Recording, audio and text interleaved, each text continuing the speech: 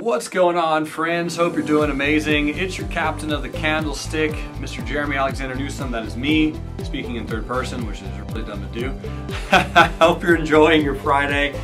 In this video, we're simply discussing and looking back at a previous trade that a trader did and talk about it, learn from it, talk about the good, the bad, the ugly, the pros and the cons. Take that information and apply it for future trades. Let's dive in together. You rock. Hey traders, welcome to your Friday trade review. This is where I go in and look at a specific trade that some traders placed, specifically getting in, getting out, and kind of talking through the pros, the cons, the good and the bad, the beautiful and the ugly. We're going to talk about one that was posted by my good friends and gentleman, scholar, Mr. Blake Anderson, playing Dell bullish. And we're going to talk about why he played it bullish, how it looks, why he got in, how he played it, how he got out. So let's kind of dive in on this particular trade. This is a trade that he posted at 12:55 p.m. in the afternoon.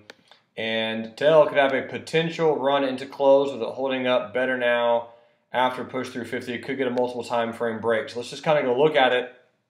First and foremost, what he was noticing on Dell was, you can see that the stock came down, right? So first of all, it gapped up. Let me draw on here. So it gapped up this morning. Why can't I draw? Is that better? Okay.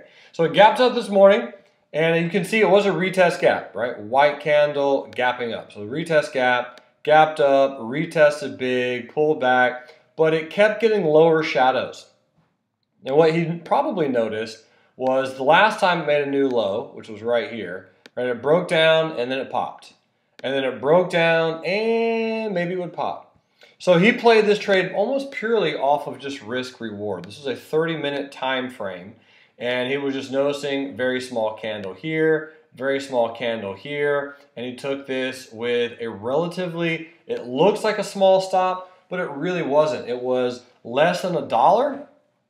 So you could have had it even tighter, knowing Blake. Probably did this one still as a little bit of just a cautionary tale, cautionary and cautionary tale, to kind of determine what most likely was going to occur. But this was a really good setup. So let's go kind of look at Dell on a smaller time frame, like a 15-minute or 5-minute, and just kind of see what he saw. So here's a 5-minute, and let me change this from raindrops to regular candles. Let's go to, give me just a moment. I'm going to pull it up from the raindrop to regular candles. So this is the raindrops. Let's just do good old regular candles here for a moment.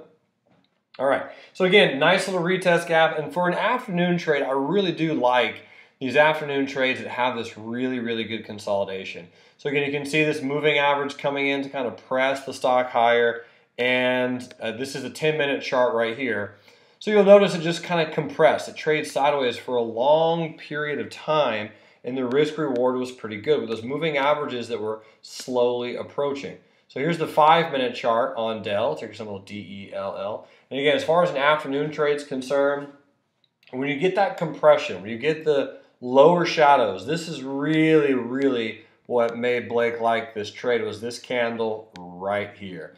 The reason he loved it after that candle came in is because when it threw in that lower shadow, you can see that people probably were trying to short it, expecting it to roll over. And that's because they wanted it to take out the low of this candle, take out the low of this candle, take out some of these other lows. It just simply did not close below that price. So you had the support line right there, you got the trap, and then you got this candle with a little bit of an upper shadow.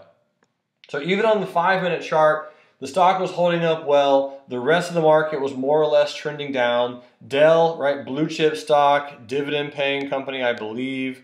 Good fundamentals. This is one that Blake was like, you know what? I just got to trade this and be in this to win this. This is the 15-minute chart on Dell, and again, just kind of get a general idea of what those candles were looking like. And the really, really pretty setup on this one was just the fact that, again, this candle right here had that super small upper shadow, right? Upper shadows are important if you're shorting, because if the stock breaks above that super small upper shadow, that means that someone was indeed trapped, right? Those upper shadows are created from selling pressure.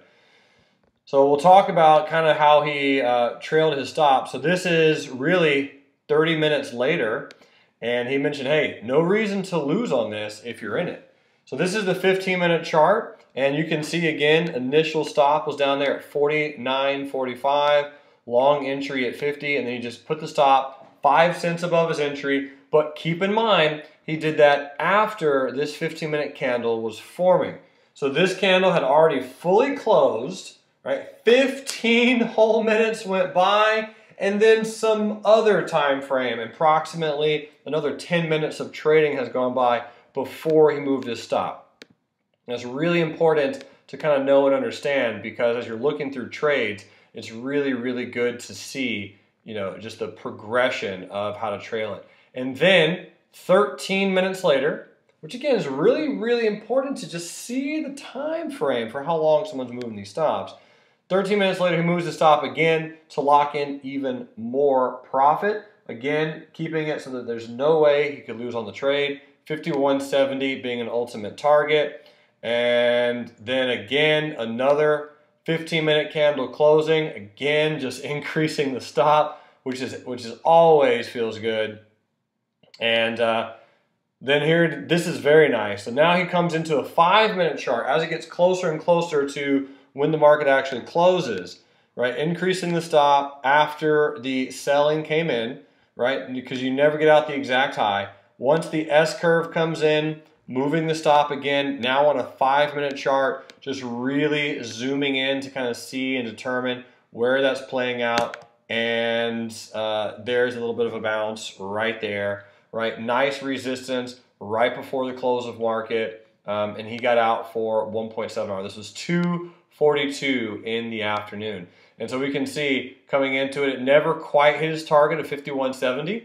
So the high as it got was 51.55. So he trailed that stop all the way up until pretty much close of market. So Mr. Blake Anderson, I gotta say, that is pro level stuff, my friend. And I'm very excited to see your presentation on Monday at the Nashville Trading Retreat entitled How to Be a Professional Real-Life Trader for a Living, because that's what both him and I do.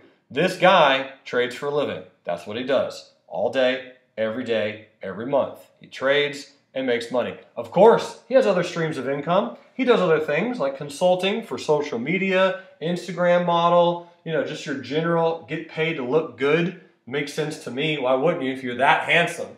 But true story, you have to have it. It's absolutely okay to have other streams of income. It's not a bad thing. Don't feel bad if you're only making 2 or 3, 4 hours a month, but you have other streams of income. It will get better over time.